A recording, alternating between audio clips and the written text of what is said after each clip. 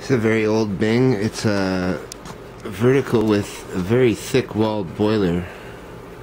It's quite heavy. It takes quite a while to get up to steam and quite a bit of fuel. Using the original burner, which is a spirits burner, and it's producing quite a bit of heat. As you can see, I have it pulled out just a little bit to offset the flue, but if I open up this door, you can see it's complete with the small meth burner there. It holds quite a bit of fuel, so we'll close that up, and we've got a lot of steam right now. So I had to replace the sight glass bushings, and what I use is the silicone tubing. I get black silicone tubing, but you can get mostly any color. But slicing thin washers of this silicone tubing, because it's so heat resistant, you're able to put washers on your glass tubes up from 3mm to 6mm and use that as your sealing washer. Now I just had a blowout on this. It was getting quite high in pressure, and it's got a lot of pressure right now, but it blew out the top because it had the old rubber black gasket in there against the metal plate, and it blew out quite a bit of steam. Quite a catastrophic failure of the seal there. Now I've got it fixed. I've also put in some cleaning up of the glass backing, so I have a gold backing on the metal plate on the back as it was rusted, and it's quite full right now, so you won't see the water level, but it's right there at the top. If you can see, there's a little bubble there at the top. Anyways, let's get some engine time in here. We'll start up this engine. It's quite a nice Bing from my friend Dave here in Canada, and also got the Cosmo from this gentleman. This one didn't need any work at all other than what I said with the sight glass and stuff, and doesn't need a wick burner anymore. I added a little handle here on the feed to the engine, and there it goes. Very smooth. Excellent engine for running some accessories, probably dynamo maybe. The throttle handle is a bit loose, so I might have to O-ring it or something, give it some resistance, because it doesn't stay on too easily. So we'll have to figure something out for that. But that's probably a good thing, so that we don't run it too long. But running really strong here on the meth burner. And there goes the handle. Definitely going to have to put an O-ring around that handle so that friction grabs the side here when it's turned up. We're running out of steam now, so we'll turn it down. Not too many leaks, a little bit of a leak around the whistle there. And the safety valve is adjustable, I think. It has a spring and it has its nut, so I'm probably going to be able to tighten that up a bit. But that's the Bing. Quite a nice engine. Nothing too decorative.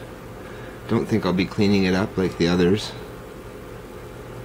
Maybe clean up the base a bit, but it has the original pinstriping on the base, so I do want to leave that intact and just work around that and get it set up reliably so that it holds pressure, and we'll test and see if it does blow that back seal again.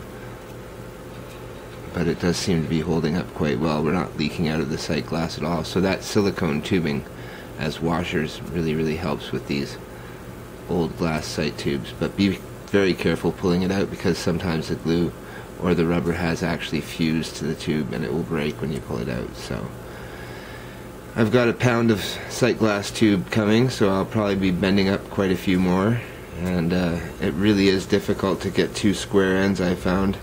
I'm going to have to figure out some kind of jig, I think, to be able to do that.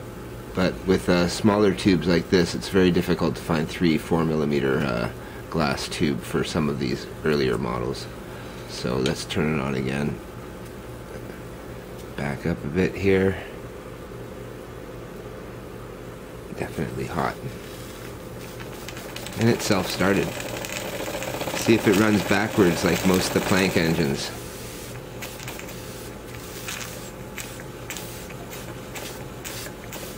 Only one direction. But that one direction it does quite well.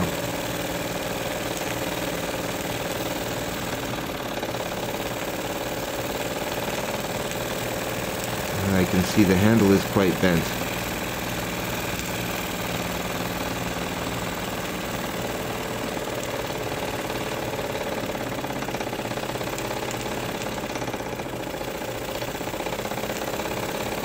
That would be on full right there, I guess. As you can see, it's falling down. And then it'll shut off now. Build up some pressure. Also have to work on freeing up this cap here. I'm not sure the threads are any good, and that's why it's have a little blob of solder on there from somebody. But I would like to be able to add oil to the cylinder without having to do it through the back route of the exhaust port. But let's see if we can get it started again with self-start. And there we go. Quite impressive. And I'll get on finishing up that handle so that it stays up when it's on full speed. See how our water level is doing here. Our handle's dropping.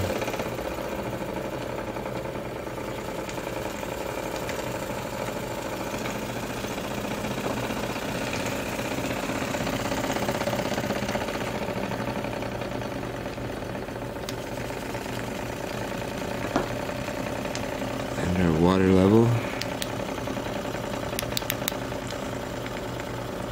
not really visible. Boiling, has lots of bubbles in it, but it's still quite full, so. The Bing, there you go folks. Getting ready for big Christmas hoopla with all the steam engines. Hopefully we'll have 12 steam engines running at once for Christmas morning. And it'll be the 12 steam engines of Christmas, and they'll be all classic Christmas toy type steam engines that kids might have received. See ya.